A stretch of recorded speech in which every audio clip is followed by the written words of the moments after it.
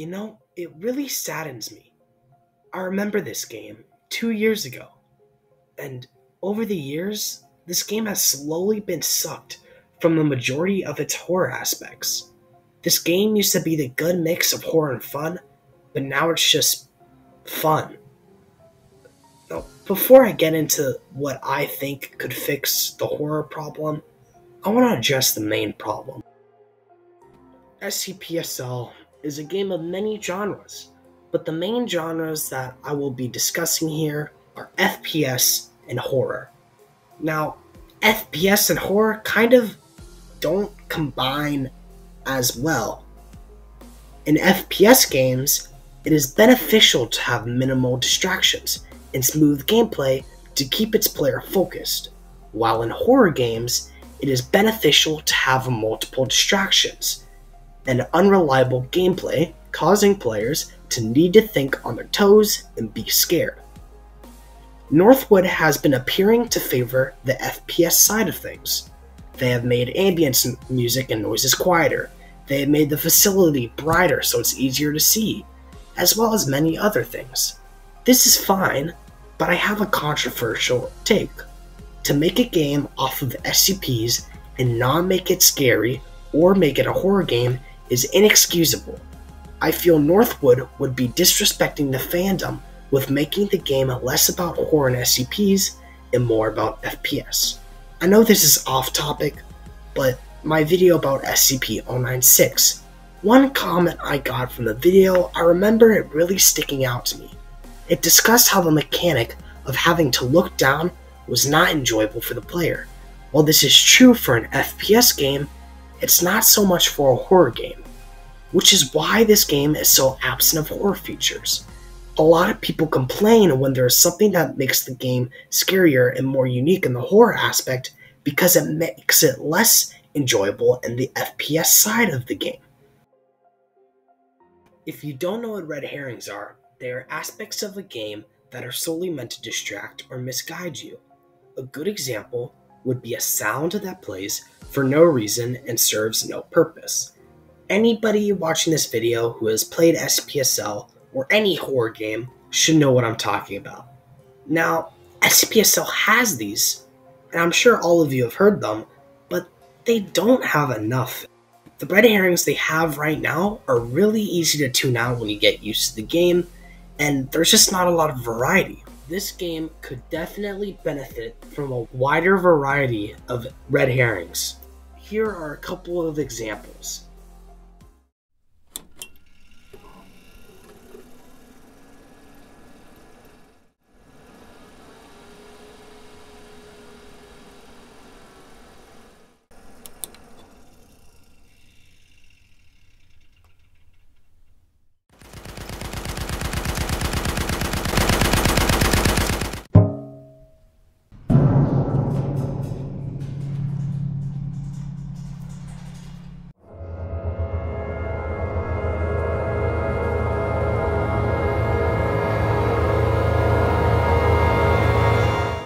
And then some things that I didn't find audio for, which is hints to other SCPs not in the game.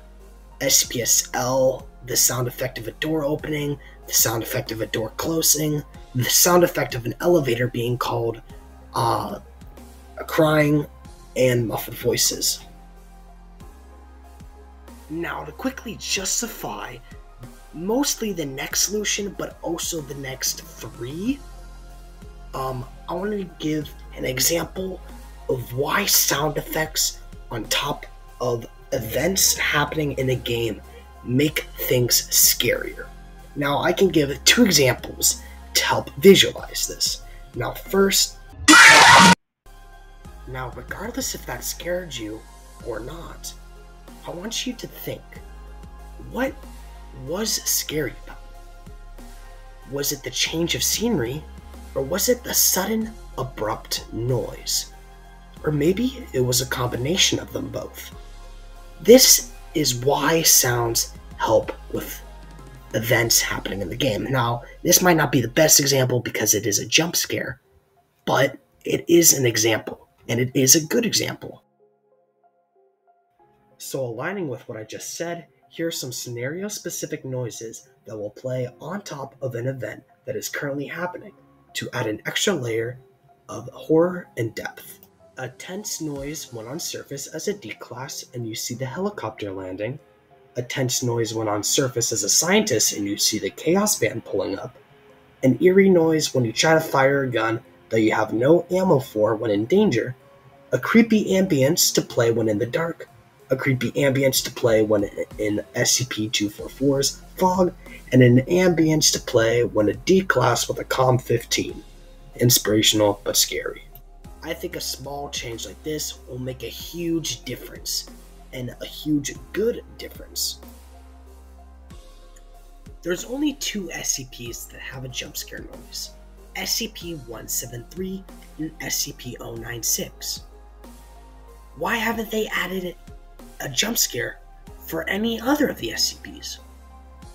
Now, not only do I want to give the other SCPs a jump scare noise, but I want every SCP to have 2 variants of a jump scare that are, 1 being just seeing them roaming the halls naturally, and 2, a scenario-specific jump scare. Now, first, for SCP-096, we already have, the roaming around jump scare. I think the scenario-specific jump scare should be when you see SCP-096's face when he's already enraged. I was thinking the sound would be like the one they have currently, but more amplified and more portraying the message that you fucked up. SCP-106, the jump scare played while SCP-106 walks around should be an unnerving mixture of SCP-106's breathing and screams of his last victims. SCP-106 scenario-specific jump scare will be given when you see him emerging from his stock mode. I was thinking a suspenseful noise with a chuckle from SCP-106. SCP-939, the scenario-specific jump scare for SCP-939 will be when you see it leaping. It will be a short, abrupt jump scare noise. Think of a basic thriller movie jump scare. SCP-049, the standard jump scare should be a slow noise that creeps up on you, and the scenario-specific jump scare should be when you see SCP-049 reviving a dead corpse. The jump scare will be short but drawn out, quiet, pungent, and an eerie noise. Now, SCP-049-2, the standard jump scare will be a short, abrupt noise, and the scenario-specific jump scare will be when seeing SCP-049 eating a dead corpse. It will have to be frightening and a loud, staggering noise. If you played old SPSL, you'll remember that containment breach beat that would play whenever you saw an SCP. Now, this beat made it very intimidating and unnerving when interacting with SCPs, but sadly, they removed it. But they didn't make any more chase music, which I really think they should. Now, I don't know if they haven't implemented it because of it being a distraction or because, containment breach was a stolen asset and they just don't want something stolen on their platform. Who knows? But I still think they should interpret chase music as it's really scary. Okay, so for SCP-096, think of the old theme track and how the screams of SCP-096 are used. But instead of containment breach's 096 screams, it is the current SCP-096's screams, with a mysterious and unnerving beat in the background. SCP-106, now I just want to get this out of the window. SCP-106 has the most potential because you can make everything absolutely terrifying while still keeping it lore-based. I was thinking of a theme track of screams of terror, whispering, and SCP-106 breathing and or laughing. I think the laughing would be pretty cool and scary. Next I have SCP-049, a simple but scary chase beat, overplayed by SCP-049's footsteps ringing. Combination of SCPs. So if there is more than one SCP chasing you, there's this really unnerving, the most tense, the most scary, the most unnerving chase music of them all. And for the other SCPs, I just couldn't really figure of a chase music.